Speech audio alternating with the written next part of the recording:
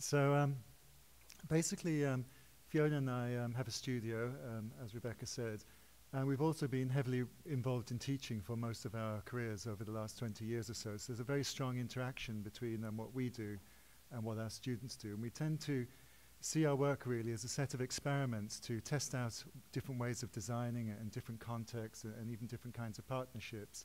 Sometimes that feeds into the program that we teach at the RCA, and then the students come back and sort of challenge us with their interpretations and discoveries, and there's a kind of a loop. I think overall, we're sort of, really, I suppose, design is our subject. That's what we're investigating. Just the topics we take really are just elements that allow us to test out different approaches. I'm going to show a little bit of some recent work we've been working on after a bit of context, and then some student projects that have come out of the program as well. So we're coming very much from a design background, and when it comes to technology, the sort of context for us is all about futures. And of course, as a designer, no matter what you do, you are always thinking about the future, even if it's just 1 or 2 years ahead. But certainly most of our training is orientated towards probable futures. The way that we're trained, the awards, the methodologies, the educational system are all based on trying to figure out and look for seeds in the present that are going to tell us what kind of futures emerging. And we're kind of stuck in this, I think, very narrow interpretation of reality, the sort of the here and the now. So around that's a slightly broader context of potential futures, the sort of thing that maybe started to happen in the 70s when companies like Shell developed really large geopolitical scenarios for how the world was going to unfold under maybe 20 or 30 years to ensure that their company could survive in a number of different large-scale scenarios. But again, it was very much looking at what's likely to happen, you know, extensions of the world with slight deviations in different directions. And around that really is the idea of possible futures, which I think is where a lot of fiction, sci-fi, cinema, this sort of stuff happens. And I guess this is the space that we're most interested in. It's trying to step away from extrapolating from the present now and possibly looking at alternative futures, counterfactual realities, or alternative nows, and so on. And I think the only rule we have in this space is to stick with the laws of physics and not to get into fantasy where you start to have teleportation and so on, but to say we abide by the physical rules of how things work, but everything else, ethics, psychology, economics, politics, all these things are up for grabs and can be manipulated and experimented with. But the reason we do this is to try and figure out what preferable futures are. So we're constantly confronted with the futures offered to us mainly through tech industry and think tanks with, of course, agendas. And we want to see design as a catalyst for generating, not necessarily us as designers saying, here's what we think alternative futures could be, but using design to spark different ideas of what the future could be like, whether it's with the public or scientists or other sort of people outside of the tech industry. And we do this really by scattering ourselves all over these different spaces and often teaming up with other specialists, ethicists, economists, political theorists, and so on, to try and use design to bring together ideas in a very tangible and concrete way. So most of our outcome ends up in exhibitions. It's a kind of interface for us with the public space. I don't know about America, but in the UK, most museums are still free, so they are accessible, and they're increasingly creating sort of interactive and exploratory lab elements to them. This is just some shots of some projects from our department that were in the Talk to Me exhibition at MoMA last year. And once they get into exhibitions, they tend to circulate from there. And we also work a lot with scientists. This is a project from a few years ago where we were asked by the government's main funding body for engineering and physical sciences research in the UK. They manage about £750 million a year to connect designers to 16 research centres around the UK, dealing with everything from quantum computing to synthetic biology to nuclear energy, and see what design could bring to those researchers, and then bring those interpretations into a public space to have discussions again and debates about alternative futures. So I'm going to talk about a project we just did in the last year or so for the Design Museum in London. And a lot of really the starting point for our projects mainly are our values, how we see the world. So we spend a lot of time trying to develop alternative values, different priorities, hopes, dreams, fears, anxieties, and try to articulate those into briefs. And then around those we build alternative imaginaries or worlds or contexts. We try to design then as though that was a brief, as though that was an imaginary client or a context. So our design methods are quite straightforward and I'd say even traditional, but we try to apply that to a much more imaginary space.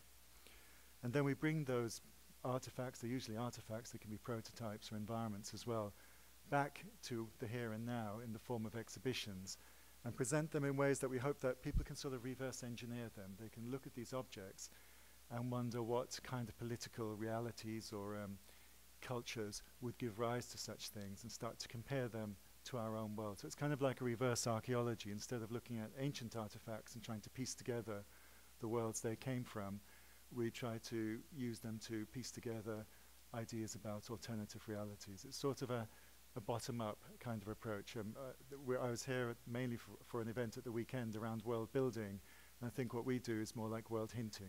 We don't want to show people our world, but use bits of it to hint and, I guess, encourage people to imagine their own alternatives.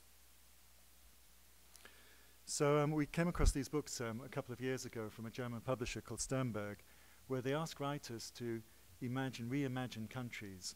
So the second on the left at the top, the Solution series, is a fairly practical but interesting reimagination of Finland, looking at welfare and education, the tourism and so on. Whereas the one next to it on the left, Every Lie Creates a Parallel World, is a book of about 100 different Scotlands, ranging from the absolutely mad to the kind of believable. And we really like the idea that there was a boldness to just taking a country and not worrying about how simple it's going to have to be, but reimagining it and offering that as a start of a conversation. So we wanted to do our own version as designers rather than writers, and took the UK and imagined a devolved version called the United Micro-Kingdoms. So it's not just about Scotland and Wales and breaking away, but England itself and breaking down into smaller sections. And we had to, again, start somewhere with values. And one of the things we wanted to do with this project was not to offer one view, which could be dystopian or utopian or a mix, but to set up a number of different alternatives that could work together, none of which were either clearly utopian or dystopian. And to try and talk a little bit through our design about how technologies themselves are entangled with politics and ideologies, and a communist version of digital technology is going to be very different from a hyper-capitalist one, and to try and broaden the conversation away from just thinking about technological futures to how we also need to think about the political frameworks around those technologies. So this is something that we didn't create. It's a fairly standard classic axis by an organization called politicalcompass.org. And you have the usual kind of economic state control on the left, free markets on the right, and then authoritarian versus a libertarian, or I'd say maybe liberal at the bottom. And when you go online, there's a massive questionnaire you can fill out, and it positions you on a chart like this. And you can see that most of the kind of Western governments, you can also look back at snapshots historically and see they're kind of drifting up to the top right. And when we filled it out and our students fill it out, we always tend to be in the bottom left quadrant, somewhere around the Dalai Lama or Nelson Mandela. And you can see the kind of problem. If that's where we are as designers, yet the reality we're designing for is up there in the top right.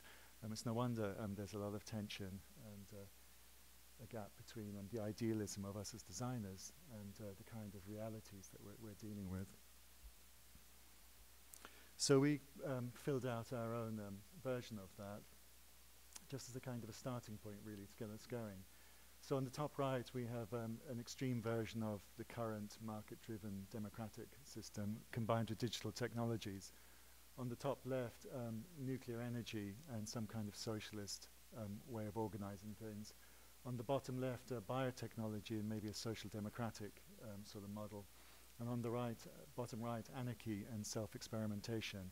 So we wanted to just set up, not that we think these are legitimate or valid ways of existing, but kind of artificial, like a thought experiment, to see what happens when we start to design for these 4 different quadrants, and what do they what can they tell us about technology, politics, and design, and how they interact. So we sketched out each one in very basic sort of synopsis, just to get the essence of what they're about. This one is for the digitarians. The state itself is an invisible totalitarian state. There's an illusion of the state serving its people, but the opposite is true. Another illusion of choice and freedom. And everything's in the service of industry, even our leisure. And the citizens have a kind of a deluded existence. We've worked out some of those for each of the groups. And then made a fairly simple matrix where we tried to figure out some of the key defining factors. So for example, if you look at nature, the digitarians just use it up as necessary. The communonuclears try to geoengineer and modify the environment to their needs. The bioliberals use genetic technologies to create a sort of symbiotic relationship to nature. And the anarcho-Darwinists turn technologies on themselves to modify themselves to fit within the limits of the environment they find themselves in. And then each state, in a way, or each organization has to have a promise that unites and focuses its citizens. So for the digitarians, it's choice. For the communonuclearists, it's protection. For the bioliberals, it's individuality in relation to nature. And for the anarcho-Darwinists, it's complete autonomy. And each of those, of course, come with costs and opportunities as well. So we worked with political scientists on this, but you reach a point in these projects where you go, do you want to be a political scientist and come up with a really complex theory of how society could be reorganized, or do you want to come up with a brief which is just enough to sort of spark your imagination and then lead to some designs? And it's always very difficult to figure out where that point is. We did try to locate these communities in England, but it all kind of went wrong there for a while. And once you start to say a certain part of England, say is where the digitarians are, you have to start figuring out how did we get to that point? Why is it that part of England? And it becomes a little bit too real and starts to come back against the thing we were trying to avoid, an extension of today's England. So we, the only thing that did come out of it was the communonuclearists, being dependent on nuclear energy, wouldn't have a fixed location because nobody would want to be next to them. So that green part is a zone where they have a mobile state that travels around and never stops. We kind of took that bit and then left the map go. So with each of the zones, we needed something that we could design that would start to express and manifest their values. And we focused on transport systems. And one of the reasons we did this was that throughout the 20th century, the car, at least, has been a kind of a vehicle for dreams about individuality and freedom and so on. We could take that dream and drop it into each of these quadrants and see what happens to it and how it changes. And also, transport systems, besides being able to relate to them, even when you confront a train or a car or a bicycle, you immediately start to think of the infrastructure and the fuel systems and technologies behind them. So you can deal, by implication, with the large scale as well as the one-to-one scale of the thing we're designing. We also liked how historically, often in world fairs and these festivals of different futures, the vehicle was often there to somehow represent different ideas of how the future would unfold. So I'll start with the digitarians. And the vehicle for them is a driverless car, not too surprising. Basically, we looked a lot at the kinds of imagery and ambitions that are being presented at the moment for these sorts of vehicles. They tend to be quite utopian. You know, they're portrayed like this, very relaxing environments. You can surf, relax on the way to work. There's never really other cars in the picture, so somehow they're suggesting a very isolated and maybe even utopian existence.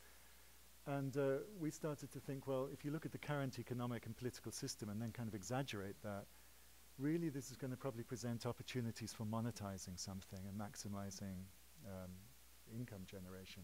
So we started to make an analogy with the telecommunications spectrum, where in the UK, the government sells off parts of the spectrum to different companies who then lease it to us as consumers. So maybe the roads would become like the spectrum, where the government would make them available to Apple or Google or Amazon or Hertz, and they then would create a tariff system so that us as consumers could access meters per squared of the road 4 seconds, and everything will be calculated around that.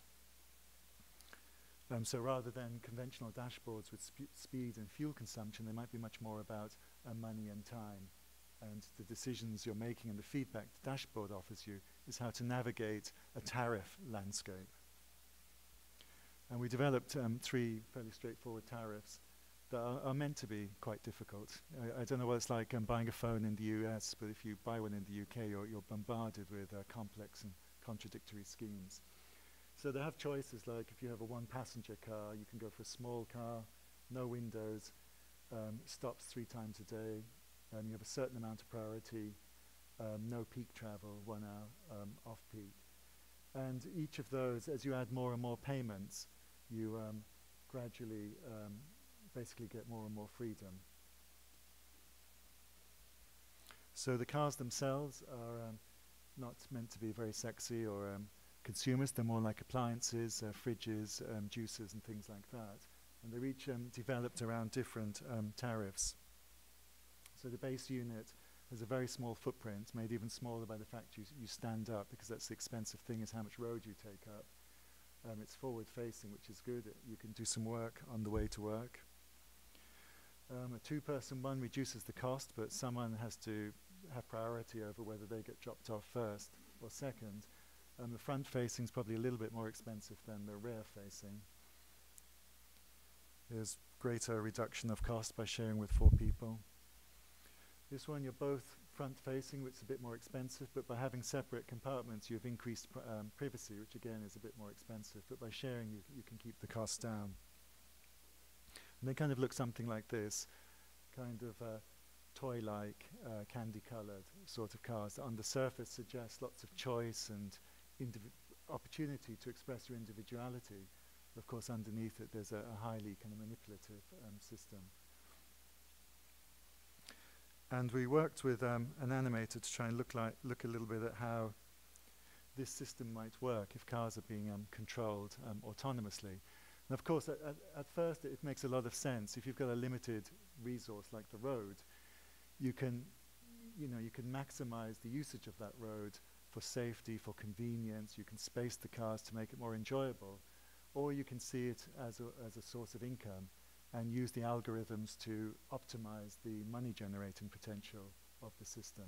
We became very interested in if, normally at a junction like that, you either have signs that determine who has right of way, or you make eye contact and kind of negotiate with the other drivers if it's small scale.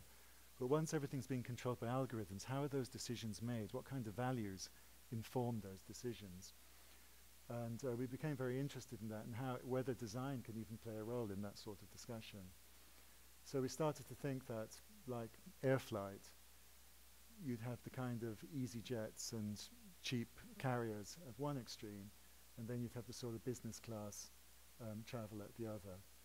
And the algorithm could potentially be used to make this amazing journey through the landscape, but we're quite pessimistic and think it's going to be used instead to kind of stratify us into different layers of affordability.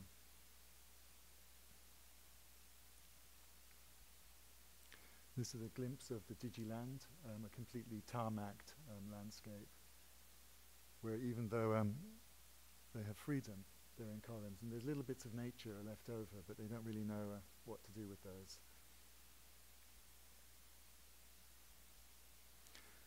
So the second one I want to talk about is the biocar. And when bio vehicles or biofuels are presented at the moment, this is suggesting that maybe algae could be used as an alternative fuel. But the car itself is still presented as a kind of dreamlike supercar. So even though the fuel might change, in a way nothing else changes. But when these cars are actually prototyped, you end up with something more like this. This is an electric fuel cell, a hydrogen electric fuel cell powered car from a few years ago by Mercedes. And it's becoming much more like a bicycle or a carriage. And the whole idea, once you move away from combustion engines and fuels that have taken millions of years to compress energy into them, you just can't compete. Everything's going to slow down. And so these things travel, I think, at about 4 miles an hour. And so we're very interested in working around the idea that the bioliberals accept this, that things like streamlining and speed would just seem ridiculous to them, and there are other kinds of values that they'd prefer to embed in their transport. We were wondering what a biological car should look like. Should it have a digestive system instead of an engine? And eventually came up with something like this, where there'd be a fermenter that takes organic waste and produces gas, and then the gas could be used in a fuel cell, so it's kind of more like a hybrid. And we became very interested in this cover and what that could be made of to suggest that these things are in some way biological or organic. And one of our students had been working with kombucha to develop forms. We decided to commission him to develop some of the envelopes for this car. So on the right-hand side are some experiments from another designer called Suzanne Lee, who's developed this material for clothing, but treats it very much as flat sheets that would need to be pattern cut in a traditional way. Whereas Stefan's work up in the top middle there was looking at how you could grow and create three-dimensional objects from kombucha. And hence that's why he was interested in this project. So he set up this little system for experimenting with different sizes and volumes and thicknesses and so on. And after about 10 days, you get this sort of thing on the bottom left-hand side, quite thick, about 5 millimeters thick. And after another few days out of the juices, you end up on the bottom right-hand side there with something that's almost paper thin, very delicate, almost skin-like. And these were kind of used in this way. And just before the exhibition, one of them, they're so light, if you just breathe on them, they take off. And in fact, in the exhibition, they're in an acrylic case, and when they were cleaning the cases, the static would lift them off the cars, which was causing real problems.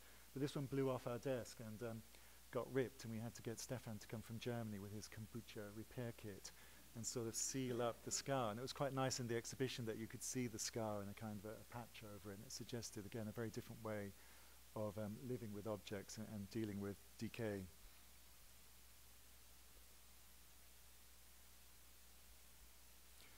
And we're also interested in hinting at a world where these might exist, but not trying to say it's a future necessarily. So this could be the present, it could be us just presenting our project.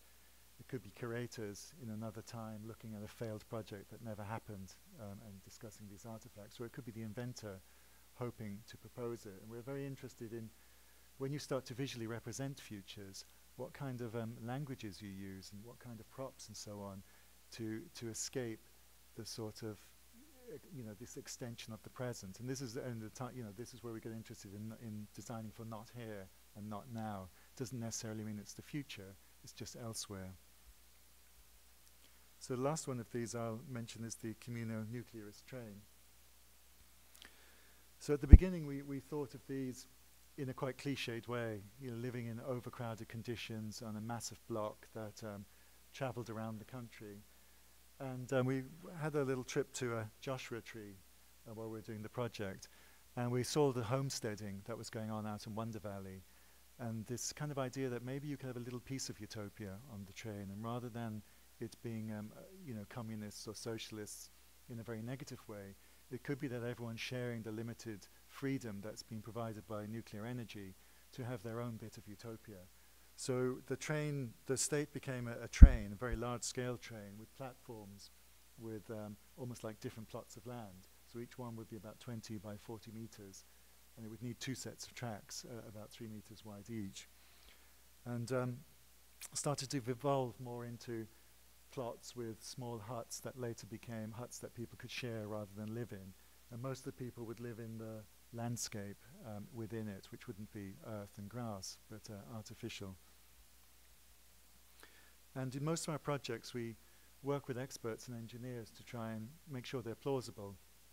But I like this summary of what David Kirby talks about in his book on how scientists and experts advise filmmakers, that the role of the expert is not to prevent the impossible, but to make it acceptable. And that's something we try to do. We're not trying to escape reality and make completely non-feasible mechanisms. We want them to be feasible, but maybe the economics or the will isn't there at the moment to make them happen. So we, so with this train, so if you looked at those wheels, they'd be about 1.5 meters high. So it's quite a large structure, and it'd be about 3.5 kilometers long. It has its own nuclear reactor, which would be a thorium reactor, which is far safer than uranium ones. Closer, we rapid 3D printed the train and some of the huts. There's some shots from the exhibition. And here it is travelling through the Lake District in the UK and in the exhibition. So we've been using this project as a platform since to try and develop other projects and ideas and conversations out of it. Just going to go through a few quick bits and pieces that are in progress at the moment. So for an exhibition that we've been working on in Turkey, we wanted to take the idea of the UMK and work with an illustrator to try and show not just what the objects would be like, but maybe what the scenes, the lives, the events that would define that culture would be like. So this is a scene in the bioliberal landscape where there's a kind of comfortableness with everything that we would regard as pretty disgusting. Offal and organs and waste and debris and decomposing things are somehow just part of their life, and they're being visited by the digitarians. The bioliberals would outsource all their experimentation, bioexperimentation, to the anarcho-evolutionists who are very happy to experiment on themselves as long as it isn't forced. If it's your own personal choice and you're willing to take the risks, that's fine. Here's a view from inside the carriage of the train. It's more like a cinematic experience, and rather than just a highly functional control room, it might be a library or a place where you look at paintings that idealize. They live on the train. They never enter the nature that they're always passing through. So for them, nature has this remote and mysterious quality. And then a protest in Digiland, where they're ripping off the sleeves from their jackets with their wearable technologies in them, as a protest of so much emphasis on not being here and now, but always being mentally and psychologically and emotionally somewhere else. And we basically worked on about 20 illustrations for this project. It was quite interesting trying to choose what events would lend themselves to some kind of scene rather than a design development.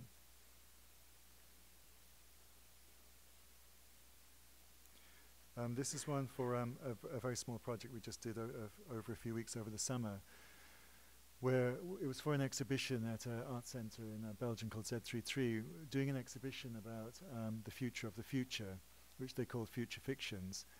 And they asked us to try and come up with some project that contributed to this sort of discussion.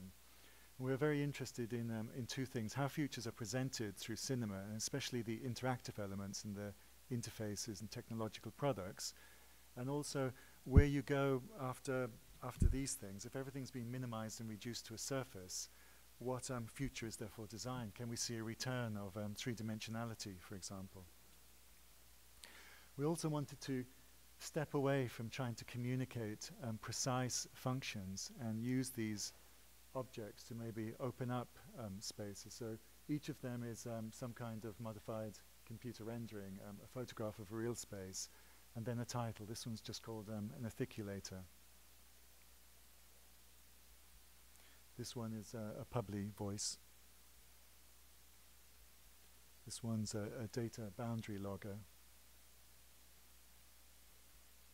And this one is a ticket machine with a human inside it. I've forgotten the actual name. So they're all just presented as prints in the exhibition.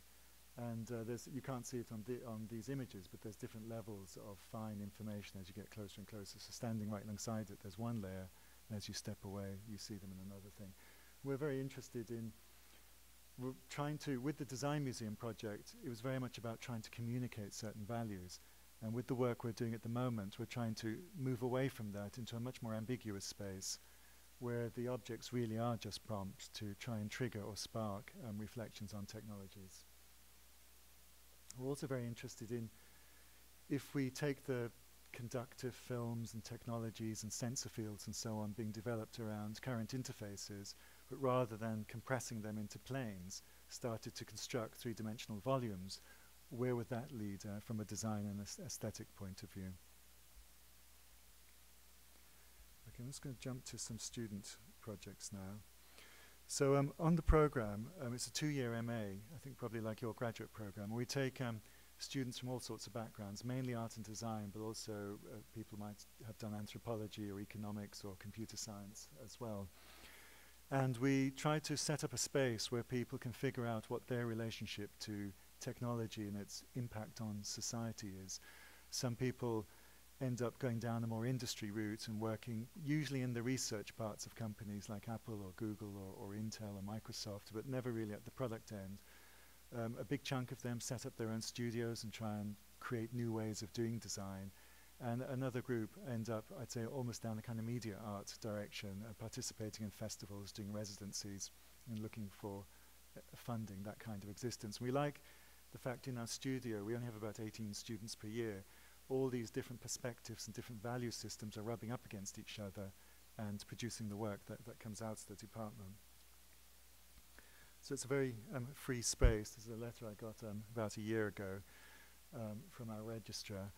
And the students are always, we're next door to Imperial College, which is, I guess like you, being part of UCLA, it's an incredible science and technology world-class sort of university, but it causes lots of trouble for us because the students have access to all sorts of amazing things.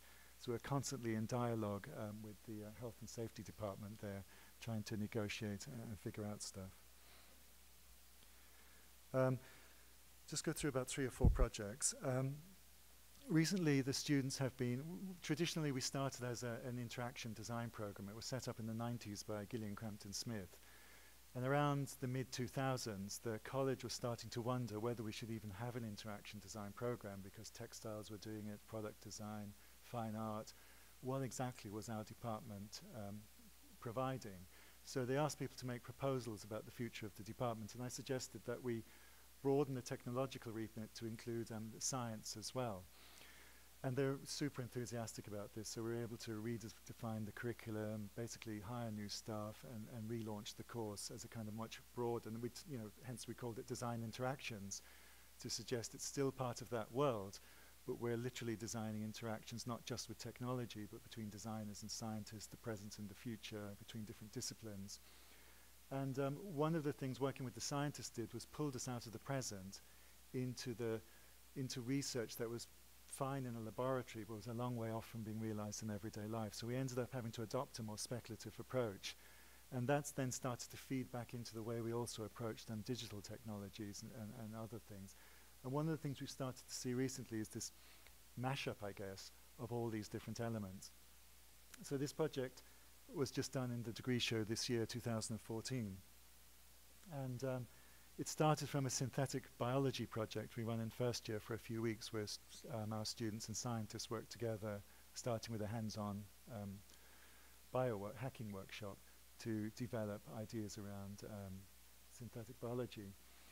And he eventually developed it into a story where a family, a very wealthy family, in order to secure its wealth down the generations, developed its own space probe, which it can use to seed a distant planet with microbacteria that have been modified to respond to different chemical mineral deposits in the land. That's something that is possible now. You can redesign bacteria to take an input and change color.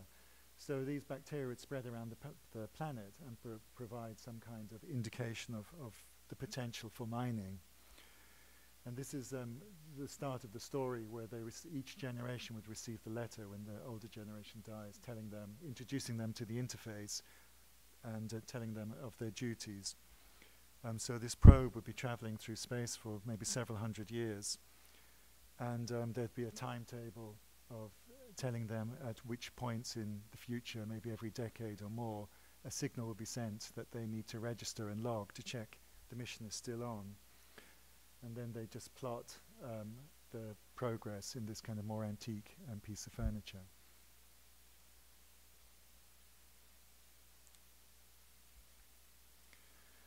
This project from the year before is by Benedict Gross, looked at the idea of how technology and landscapes interact. And he was fascinated by how the landscapes, they communicate political and economic systems in the way they're organized. And wondered, looking at these trends of farming becoming a digital activity. In Europe, there's a lot of incentives to move away from producing food to producing biofuels.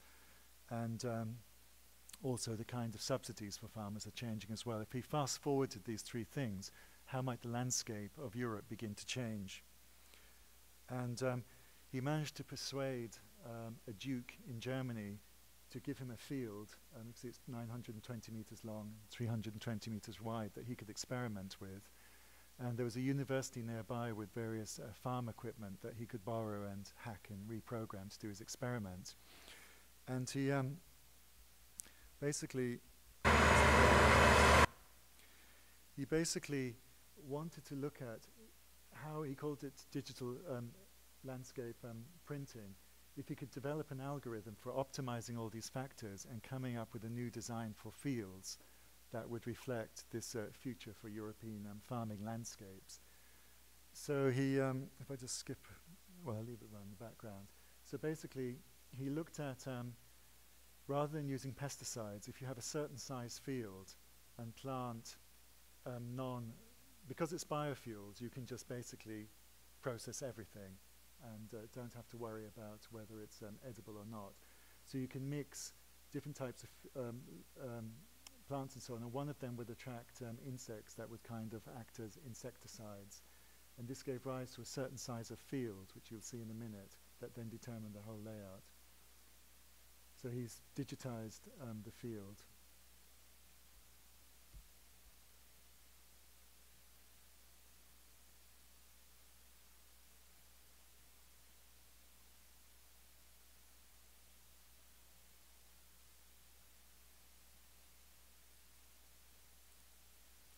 And came up with this sort of land, these kind of cellular sizes which were optimized, which it turned out later on were the size that many medieval fields were in that part of Germany as well.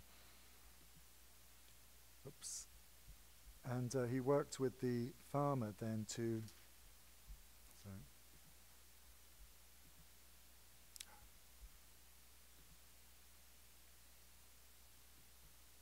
I don't know why that's happening.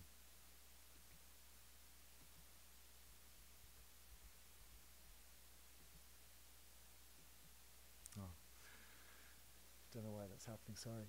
So basically he worked with the farmer to then program the tractor into a kind of a seed printer that printed the crops and the other plants in this sort of pattern. This was a shot he took just before it actually bloomed, and prototyped the whole thing and tested it out. And it's something he's continuing to develop now. But I think what I really loved about this project was the sheer ambition that it didn't just stay as a speculative project, but he worked with people, landowners, university, farmers and so on, to actually test it all out. He also did another project which some of you might have come across called LA Pools, where he developed software to plot all the pools in LA and worked with some others. So a lot of the students are working with biotechnologies as well. And unlike electronics workshops, they're not so interesting. You know, you do some pipetting, you mix some things, you put it in an incubator or an oven overnight, come back the next day, and it may or may not have developed.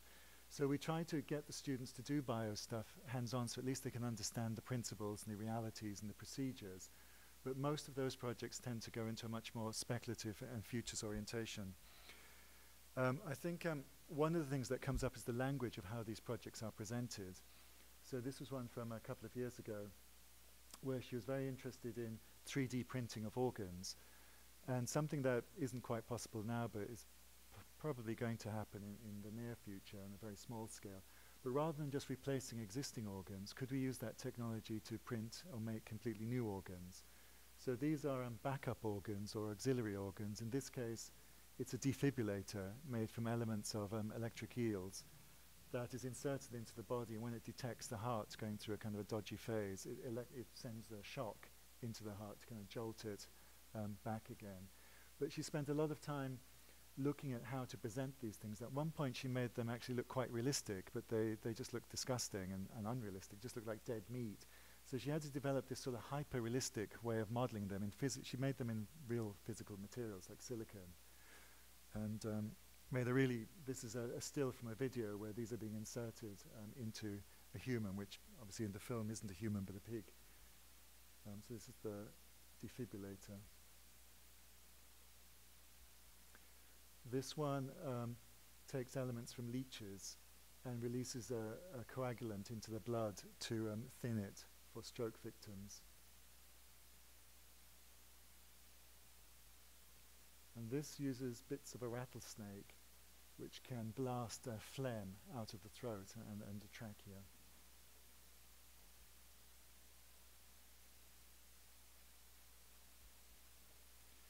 And the last one I'm going to talk about is this project, which looks at what happens if the products that we make food with become biological devices.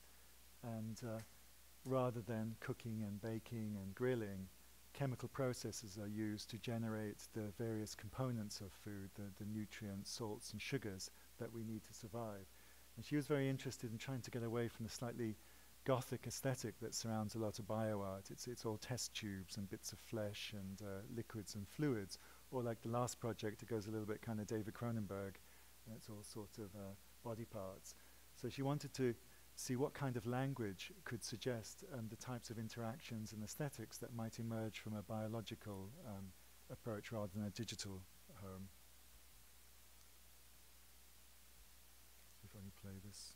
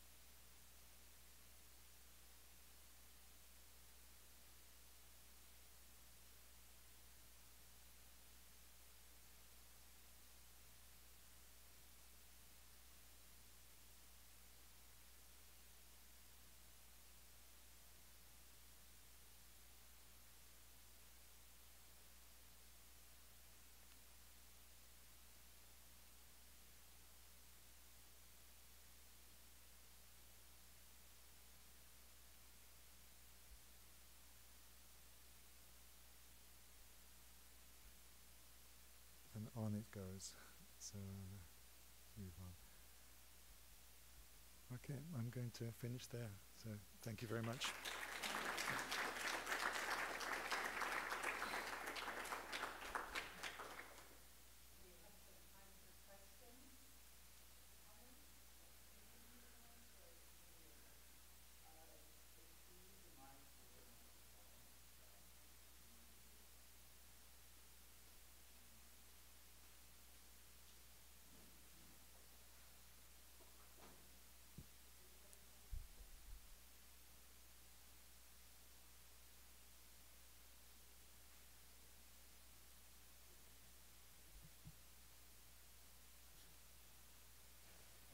Hi. Just first, thank you so much for coming. It's always neat to see what's happening with you here in our scale. It's interesting to see we're kind of moving deeper into kind of the design side, and also the kind of way you're thinking about these futures. And I guess one of the things is that since your program, in many ways, really set the standard for graduate design education over the last 10 to 15 years. What do you think the next step is going to be? And are you going to be taking it, or are others going to be taking it?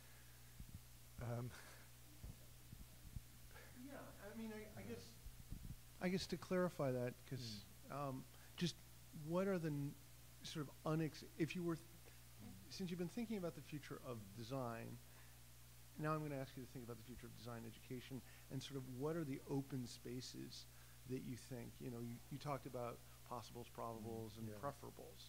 And I guess I'd be really interested in what the preferables are for you right at this point in 2014.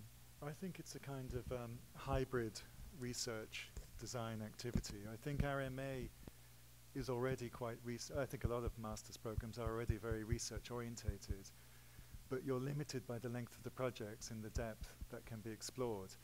And so I think rather I just have no idea what new directions or possibilities will emerge, or which program around the world, you know, it's going to come from, or which new ones are going to pop up and completely take us all in a new direction. But for us in Design Interactions, we're really trying to figure out how we can provide opportunities for the graduates to somehow extend their work and go much deeper with it and take maybe a little bit closer to reality after they graduate. So I think we're looking at some kind of postgraduate type of layer or laboratory that would let that happen. But I'm not really sure. I mean, weirdly, stuff just happens.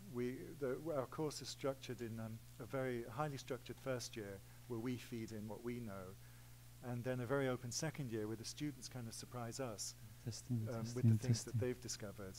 And then that in turn feeds into the first year. So really it depends also on the kinds of students we get and the sort of directions they take us in. I know I didn't really answer your question, but I can't. Sorry.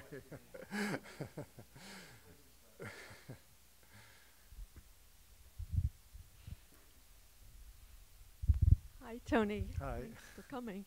And thanks to the UCLA Design Media Arts for hosting this. I'm wondering, I was thinking back to quite a few years ago, a group in town called Heavy Garbage that was actually comprised of a bunch of designers, of architects, stimulated a conversation by posting signs that were announcing the new Aqua line, which was a subway line. And they actually have been credited by some as instigating the necessary conversation that brought about the subway line that's being built now that will actually come out to Santa Monica. I'm wondering, have any of the projects that you and Fiona have done or that have come out of the school stimulated a kind of debate that has actually impacted public policy? I think Fiona and I haven't really. Most of our work is directed into feeding back into kind of educational context, methods and approaches and stuff like that. But some of our students have, but I wouldn't say not so much in the public context, but in specialized disciplines and fields. So there's one graduate from a few years ago called Daisy Ginsberg, who's been having a really big impact within the synthetic biology world. I guess she's impacting mainly on how the scientists are seeing the future and implications of some of the work they're doing there. It started originally through some work she did with another designer that dramatically showed some potential for some work being done in a very fictional way that since has now sparked real research into that area and some serious genetic engineering going on in that field. And probably the most debate-worthy thing we did actually had to be kept completely quiet. We had a student who worked with a scientist over a 4-week project and came up with quite a kind of mischievous idea that the scientist tested and showed was actually possible. And when it surfaced, turned out to be a very serious security threat to do with forensics in policing. And it got passed on to the forensics lab at the Metropolitan Police, and then got passed on to MI5 in the UK. And I never thought I'd be sitting at my desk reading through a report prepared by students for the Secret Services, analyzing the risks of the project and sending it off. And it created an amazing debate around us about also the kind of ethics of your responsibilities, that you might come up with ideas that are exciting and dramatic, but there's a line when they can actually be seriously harmful. And how you balance the fact that you're a free individual artistic person who should be able to express themselves, but if you presented this in public, and it's very easy for people in the know to figure out how this idea is put together, you could release information that would be really detrimental, and you have to, in a way, stop it. So I think we often get asked what the kind of impact of the work is, and I think the most interesting impacts happen through sort of almost like professional and disciplinary channels, and they create a lot of controversy and noise in the public space, but probably less impact along the lines of the example you've given. I guess you anticipated my question, which has to do with ethics. And is there much talk about ethics? Yes, a lot. We have a bioethicist who comes in sometimes and talks about issues with specific students whose projects are moving into difficult areas, and also the basics for the students in general. But we also have a kind of professional ethics where there's two sides to it. One is related, I think, to your previous project, was hoaxes. And that was a positive hoax, it sounds like, that you mentioned, this kind of campaign. But a lot of the work can create these very negative, distorted perceptions on technology, the work scientists do, and so on. And the students can become implicated in these unwittingly. So we try to introduce them a way of how to conduct themselves when they're working with other groups and dealing with these fictions. And there's a kind of an aesthetic element in it, and how you communicate that these are in fact ideas through the design of the imagery rather than making them too realistic. But I think ethics is extremely important for what we do across a whole spectrum of things. Well, ethics is extremely important in every field, but it seems to be ignored in a lot.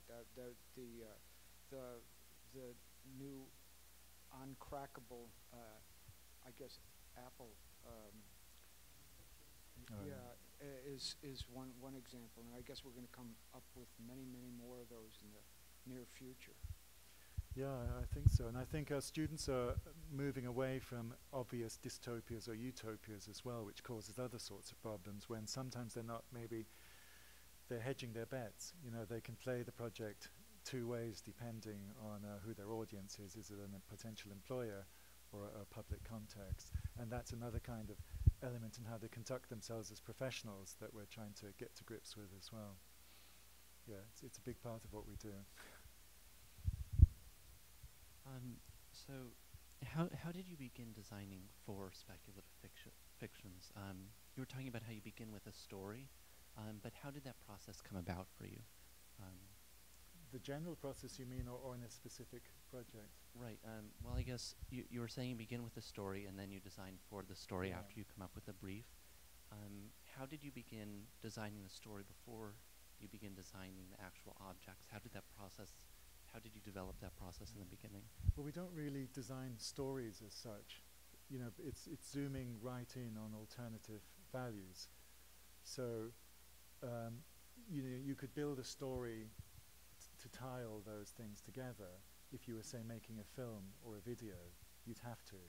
But because we often just present the prop, you know, for a non-existent film, we hope that the story unfolds in people's imaginations, and different people looking at it will create different stories. But there isn't really the right vocabulary, I think, at the moment for unpicking, you know, narrative, story, scenario, script, synopsis, all these different elements that kind of overlap. So for us, we would purposefully try to choose, like if I give one example that I didn't show, it was a project we called a statistical clock. So it's an element that came out of the wall. It was done about 6 years ago, and it surfed the internet looking for news broadcasts of fatalities in accidents. And it would look at air disasters, car disasters, train disasters. And then when you could set the channel to one of those forms of transport. And then when it picked up on the information, it would speak out, just count, you know, 1, 2, 3, or something like that. In the room, you might be having dinner, or you might be just relaxing. And we made that as a real prototype that actually worked as part of a series. And there's no market anywhere for that. And you know, so there's no story either. But we started saying it was almost maybe a what if. What if there was a place in the world for existential products that really prompted us to reflect on our lives and the things happening around us, just like sitting alongside a TV and a clock and a table. So that was the kind of starting point. And then we developed it, not trying to persuade anyone, you know, you should have one of these, or please invest in us so we can mass produce them, but to say, here's a gap between another version of today that's maybe more poetic and philosophical, and the one we have. And what do we want to do about that gap? Is it okay? Should we be trying to close it? Can designers do anything about it? So that's how we go about trying to create these alternatives. You could then, if we made a video scenario, we didn't in this case, we just presented the prototypes, but if we made a video scenario of that, probably then a story would have to come in to give a sense of who is this person, where is it happening. And that's then where a lot of problems start as well, because, oh, it's the future. And therefore it must be an extension of today, but it doesn't seem to make sense. I don't get this project, blah, blah, blah. So, you know, when you step outside of the whole futures thing, you can open up a very different discussion space, I think.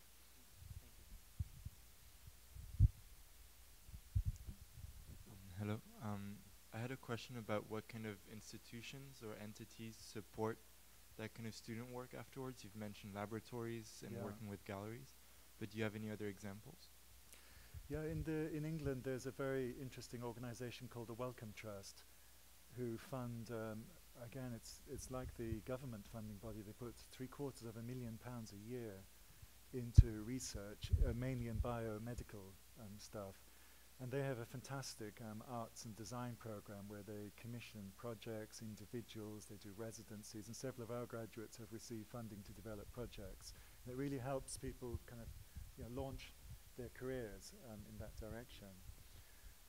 In academic context, there are you know, labs in the universities where again you can apply for traditional grants. And some people set up studios where they work with clients and charge for it, even though it's still experimental, and then use the kind of profits to subsidize their own work. But it's hard. It's hard. You know, there are not lots of opportunities, but each year that goes by, and again I'm speaking from really the UK, there are increasing numbers of opportunities for this kind of work. But one of the reasons we keep our program so small is, you know, we don't want to flood it.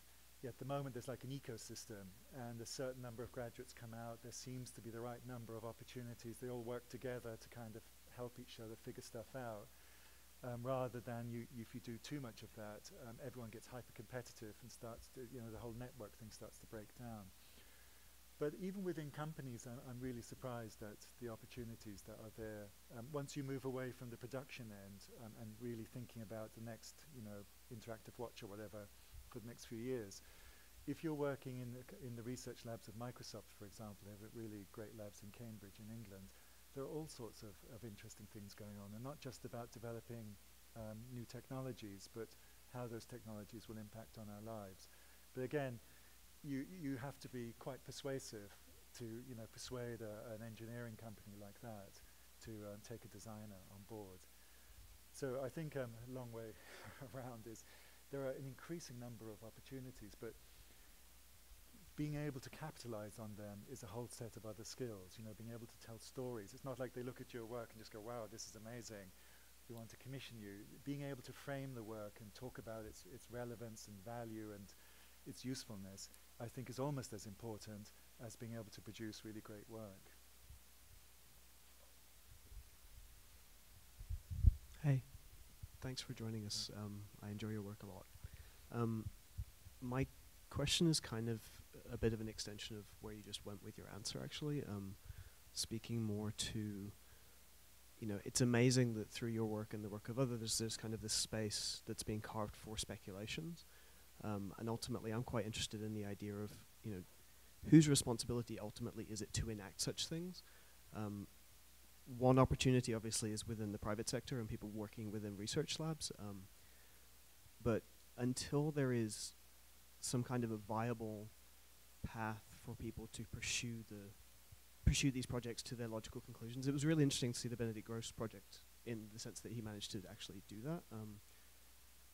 Are we kind of ceding that responsibility to a private industry that is not kind of incentivized to challenge themselves?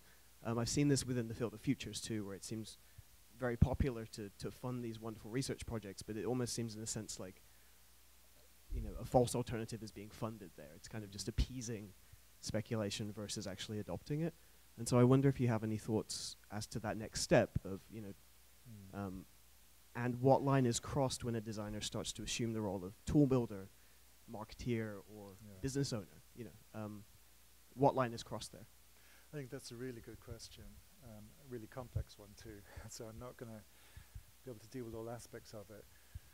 But I think there is a kind of assumption that by offering an alternative, the person offering the alternative is hoping that it could be realized. But that's absolutely not the case with, say, the work Fiona and I do. It is with some of our students. I can come back to that in a minute.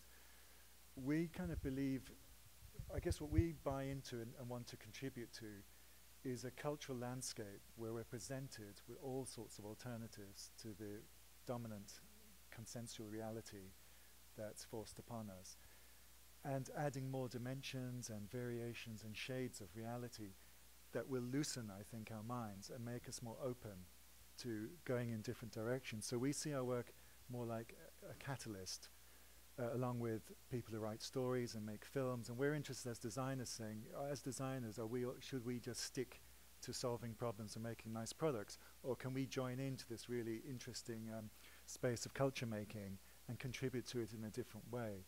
So for us, there isn't a next step. Once they're released, and if they are engaging people and stimulating and opening people's minds, or maybe people coming back and critiquing our work, that's it. It's fine. That's what we want. But there are other students where that, like yourself, that isn't enough. And so they're experimenting with setting up new kinds of practices and studios, working not necessarily with industry. I'm thinking of one called Superflux, that came out of our program a few years ago. And they tried to team up with government organizations and other groups and lean a little bit more to a public side of things. But again, I'm not sure if they would really, it's like there's this big thing with utopia. People assume if you set up a utopia, the idea is we've now got to implement it. Whereas another theory of utopia is it's a kind of, it's a direction that we'll never reach, that sort of focuses our minds on something more idealistic and perhaps better than the existing reality. Because if you did achieve it, the cliche of one person's utopia is another person's hell. And so I think there's a really interesting space in there about what should and shouldn't be realized.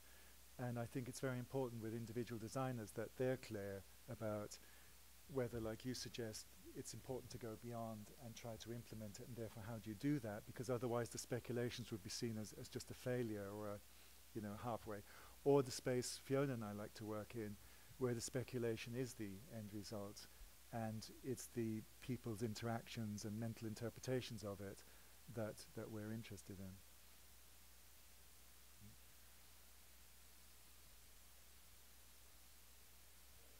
I think we've person that's very interesting coming out of this. I think because of the kind of design, the way that you and Fiona approach design, and as I was saying in the introduction, in a very unique way, even this notion of the speculation, and to me it seems like an important role for artists and designers to take on that we don't see enough of. So I really appreciate your presence here and to kind of open our eyes to ways of thinking about design, the future, dystopia and utopia. I was wondering too, I know when the world of technology was coming of age, there was a lot of utopia. It was all good, and Wired magazine, everything is great. The future is wonderful, and all because of technology. And do you see that students and designers are seeing more of a dystopia? Have you noticed any kind of switch with the future of technology and biology, that it's changing, or?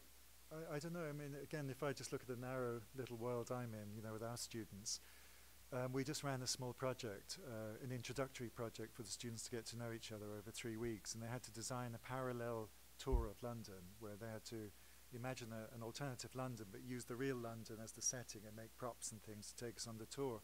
And they're all dystopian. And we were really surprised. We were wondering why.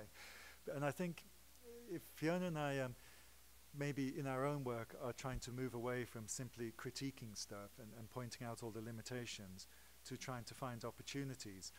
But I think with our students, they still seem to be looking more at what's wrong with the world and either exaggerating it or playing with it or amplifying it. But I'm not sure, generally, if that's the case. But I think some of them are worried that maybe if they propose something optimistic could be seen maybe as naive. Where naive was fashionable not too Yeah, long ago, I but mean, nobody knew what personally, technology I was don't doing. mind naivety. I think that, things, they can start naive. They don't have to stay naive. But I think there's a fear of being maybe labeled. Okay. Better to be a bit cynical and Be called cool. naive. Yeah. Well, great. So if we could thank Anthony for coming by, and we'll have more of his visit with grad students. Thank you. Thank you very much. Thank you.